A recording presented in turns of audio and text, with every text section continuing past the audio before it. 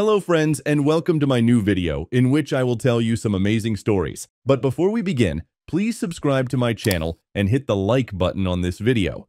Also, don't forget to write your thoughts about these stories in the comments. Let's get started! The first story is Toxic Workplace, organized by a lazy colleague. I was a computer lab paraprofessional at an elementary school a few years ago. I was informed upon hiring that my responsibilities included lunch duty, recess duty, computer lab maintenance, and student assistance in the lab. I had no idea where to begin because I had never worked at a school before. Karen, my co-worker, loved this precisely. The principal gave me over to Karen on my first day and instructed her to teach me the parapro ways. There were a few desks in our room, but I was shown to a cheap plastic chair. My designated spot was that. I tucked my coat behind the chair and my bag beneath it. Each paraprofessional had a desk and chair. She informed me that I would be teaching students who required additional assistance and showed me folders containing instructional materials. Inquiring about the computer lab, the primary reason I was hired, I was informed that it wasn't my primary responsibility. Warning sign.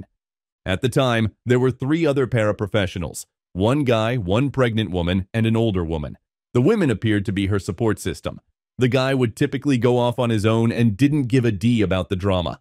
At first, I didn't really think anything was wrong. I thought the chair I had was the best they had for me. I made an effort to think optimistically. Since I didn't have any experience teaching, I did terrible in the teaching group I was put in. Instead, my background was in technology. I took the instructional materials they gave me home and studied them carefully because they were confusing. Even though I could tell she wasn't in favor of it, the older paraprofessional was really helpful. Karen had so much work to do that after a while she would tell me to take both her study group and mine. She would vanish and not come back for several hours, usually holding a fast food restaurant drink in hand. When I would return from the room, I would hear the 3 women disparaging me. Karen laughed the hardest at every remark. Once, the parapro guy saw me standing outside the door and shrugged, saying, "It is what it is." I didn't have a sense of belonging, nor had I spent much time in the computer lab. A few weeks later, I told the principal that I had been hired as a paraprofessional in the computer lab. I've once visited the lab. After some persuasion, he spoke with Karen at last. It did not sit well with her. She was upset, I was told later. She tipped off on me? Isn't that amazing? What the heck? "I hear you're abandoning your study group," said Karen as she led me to the computer lab the following morning. "You realize that we're under pressure from you. The children will detest you as well." I clarified that I had been employed to work in the lab. "This is where I belong. I guess this is your spot now," she said, moving everything to the side of an end table. "Regarding returning to the parapro room, don't worry, you will not be required." The pregnant paraprofessional entered the room as recess was about to begin and told the class and me, "I see you're badly needed in the computer lab. We don't have enough staff, so recess duty won't be an issue. Remain here as long as you like." Rolling her eyes, she walked away. I shrugged and continued to assist children. Karen and the pregnant paraprofessional made small remarks every day, but I tried my best to brush them off. At least the senior paraprofessional kept quiet and occasionally assisted me.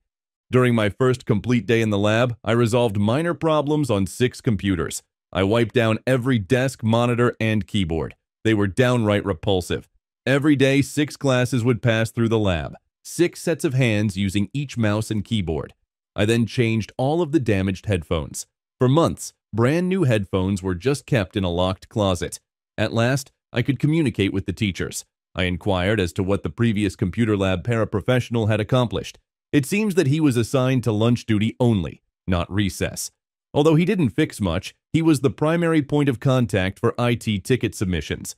Nothing was fixed around the building because of this. I emailed the teachers to inquire if there was anything that needed to be done in their classrooms.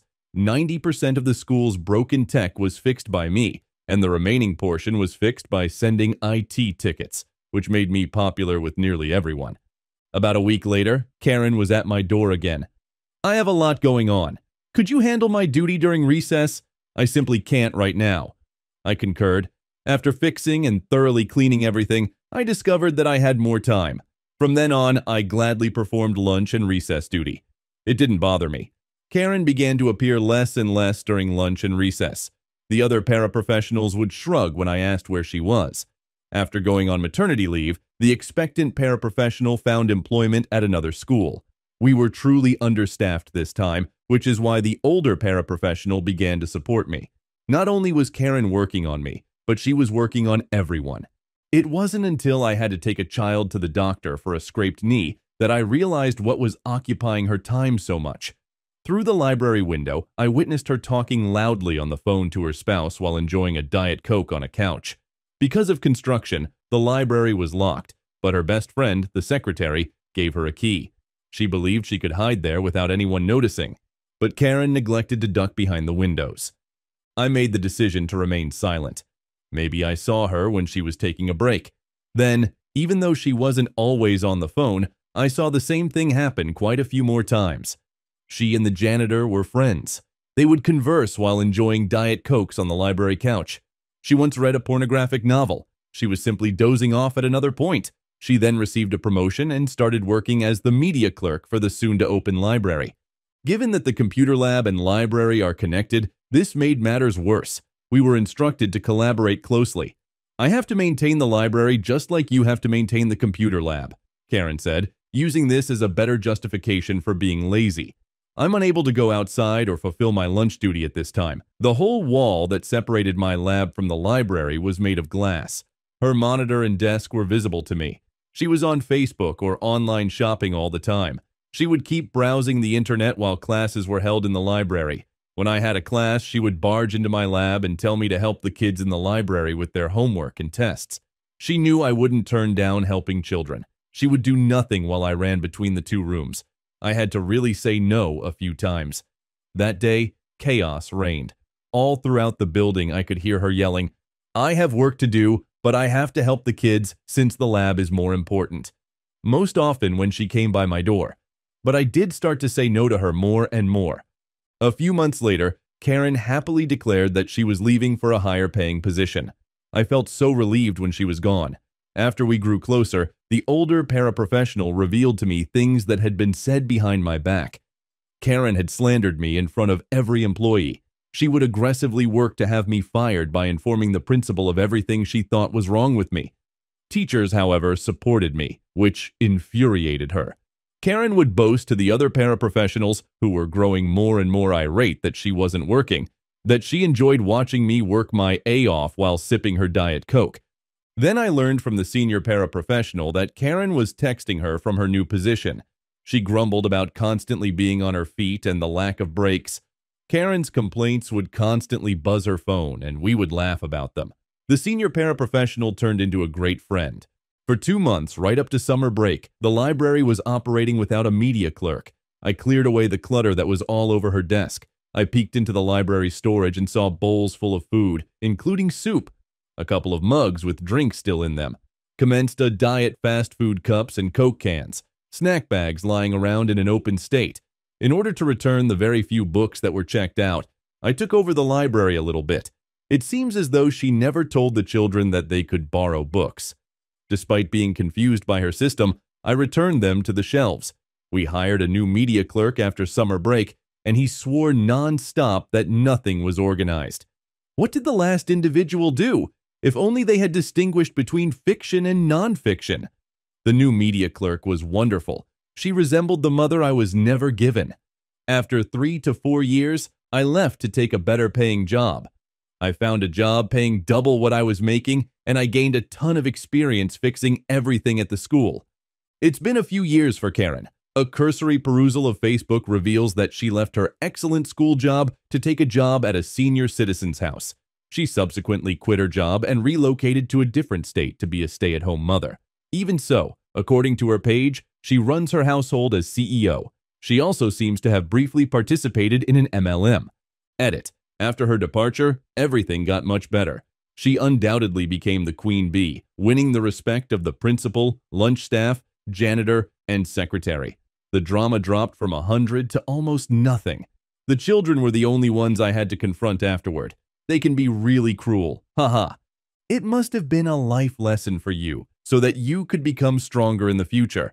I hope you learn to stand up for your workplace and your students more. She was the one who thought you couldn't handle the work, but you proved you could do more than she expected. You overcame these difficulties and held your head high. I think that management should control such situations and prevent toxic moods in the team, because it spoils the team and the best employees will simply refuse to work and find a better job. It makes me angry when people like your former colleague treat your work as a joke. I know you didn't want to fight, but she not only took advantage of you, she harmed children by not doing her real job. Oh well, now she has decided to be the CEO of her household and you go on with your happy life. The next story is Neighbor Demands. Mr. Caldwell appeared to be amiable, courteous, and respectful at first, just like any other neighbor. But after a few weeks, he became a different person. He started examining my patio in great detail, pointing out apparent infractions and insisting that I take out certain plants or rearrange furniture. My property complied with all city codes, and I wasn't a member of any homeowners associations. Nevertheless, Mr. Caldwell invoked a HOA that, as far as I knew, did not exist and threatened to report me. Resolved not to let bullying force me from my own house, I made the choice to speak with him. In an attempt to find a peaceful solution, I invited him over for tea one afternoon. His face grimacing, he arrived holding a stack of papers he claimed contained excerpts from the bylaw. I gave his argument my full attention, but it soon became apparent that he was making up regulations to support his demands. Following our meeting, I started to feel increasingly uneasy. Unusual occurrences started to occur. Parcels vanished, my correspondence vanished, and unsolicited messages showed up on my door. I came to understand that Mr. Caldwell was using the fear of a homeowners association to control the situation by launching a campaign to drive me out. He mentioned a HOA, so I decided to look into it. What I found concerning was that it was a fictitious organization, founded purely by Mr. Caldwell to maintain control and had no legal status. The alleged board members were made up, and the documents he displayed were fake.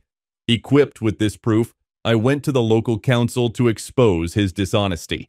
The council was initially dubious, but as I provided more evidence, their curiosity grew. Mr. Caldwell's plot to intimidate neighbors and inflate property values for personal benefit was discovered during an investigation. As it turned out, he controlled multiple homes in the neighborhood and was able to selectively enforce his made-up HOA rules. The community was rocked by the revelation. Previously unimpressed with Mr. Caldwell's strategies, neighbors started talking about their own experiences. We exposed his network together, which prompted a thorough investigation. He was the target of legal action for power abuse, harassment, and fraud. After the fake HOA was taken down, Mr. Caldwell was hit with harsh consequences, such as large fines and being prohibited from obtaining a property in the county. The community came together after the fallout to rebuild confidence and make sure that manipulation of this kind couldn't occur again. We created an actual neighborhood committee to supervise any upcoming conflicts, guaranteeing justice and openness.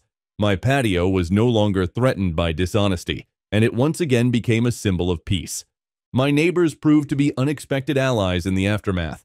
Those who had remained silent rose to their feet, encouraging one another and sharing their stories.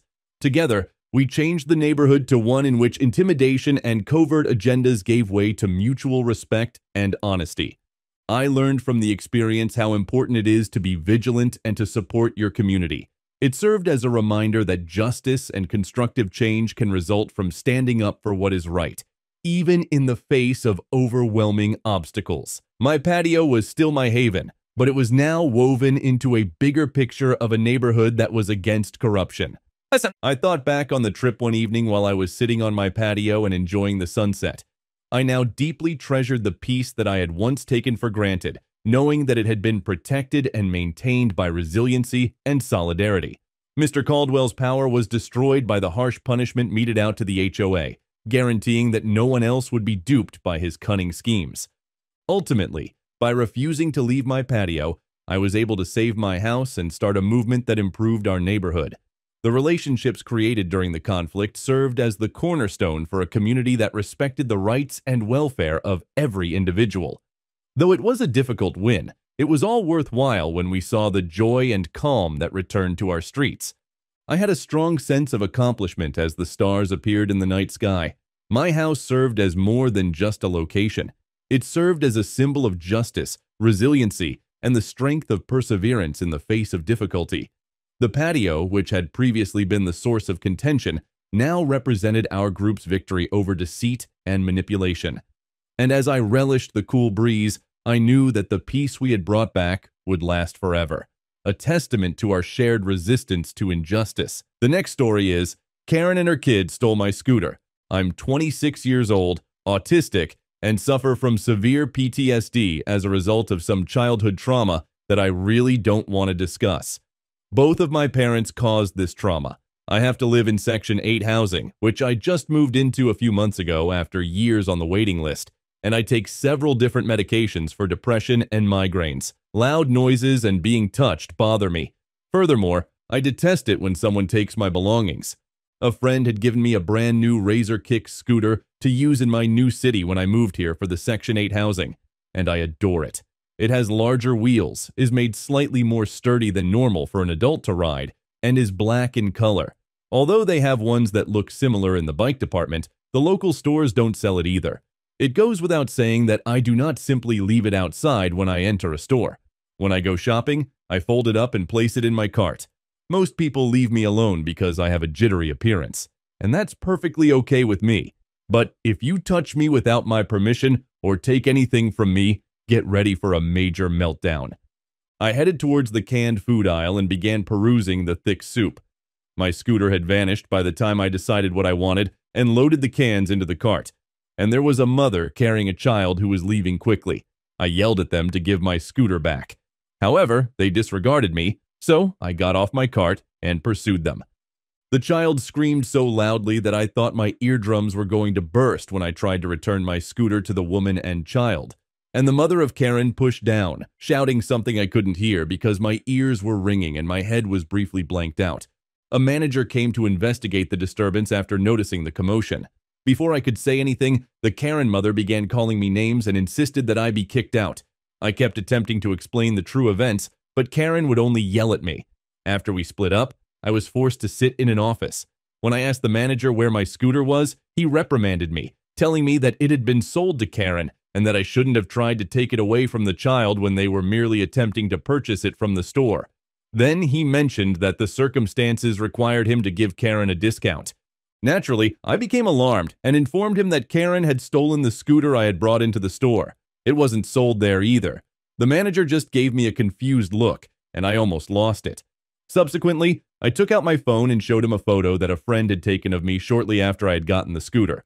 Before I knew it, he was frantically leaving the room, and he claimed that Karen had long since vanished when he eventually returned. I took my phone out again and began frantically dialing the police. In an attempt to stop me, the manager put his hand over my phone, and I became alarmed at the thought of him touching me. I almost kicked him, so he recoiled in fear and promised to buy me another scooter from the shop. I informed him that my scooter wasn't from their store and was rather pricey, and I desired my own to be returned. It turned out that I had successfully called 911 since the operator was attempting to get my attention, and the police were already listening in on the call. My property had been stolen, so I just told them to send someone over. I was forced to wait for at least an additional hour while the police arrived and began reviewing the CCTV footage. The footage unmistakably showed me pulling the scooter into the store and Karen and her crotch goblin removing it from my cart, and the chaos I encountered while attempting to retrieve it. I needed my scooter back, and the police had to use the parking lot camera footage to track down Karen. I got to ride in the back of a police car while we went to her apartment. They used the license plate number they had from the camera footage to find her address. I was still seated in the back of the car with the windows closed, so I didn't hear the situation when the officer knocked on her door. However, the mother of Karen looked very irate, and after some back and forth, finally pulled out the scooter. She had to take it almost completely out of her child's hands. After letting me out of the car, they asked if I wanted to report the mother for assault since she had shoved me. When I said I did want that, she went completely white. However, Karen began to cry and beg me. She admitted that, in all honesty, she had assumed it was her child's birthday and something the store was selling. That didn't justify her stealing from another person's cart, much less from a man who was legally disabled, I yelled. My ears were hurting again, and her child was crying really loudly. I then threatened to drop the charges against her if she stayed away from me and my belongings. However, I wanted the store manager who allowed this to occur to be held accountable. and I was prepared to make the entire trip back there on my scooter. However, the police persuaded me that it would be best if I went home and collected myself. When I returned to the store a few days later, I discovered that the manager had been fired for the incident because he had received several complaints already and had neglected to make sure the scooter wasn't one of theirs. Since Karen had already paid for one, the store gave her and her child an additional Razor scooter that they had on hand. However, she was also given a 6-month store ban for pushing me and stealing my stuff. Since I was unable to make any purchases on the day that mess occurred, I was also given a $50 gift card for some free groceries. Currently, several of the staff members recognize me by name each time I visit that store, and when a random kid inquired about my scooter, one of them actually told him to shut up. I do at least pay it more attention now. In case this occurs again, I have since placed a name tag with my entire name on the underside of the scooter. I'm glad you stood up for yourself. It's not easy, especially when angry currents and incompetent managers are involved. This manager should have been fired, so it was deserved. It sounds like the employees are grateful that you helped them get rid of the a-hole manager. Thanks for watching. Just a reminder, subscribe, like, comment. See you soon.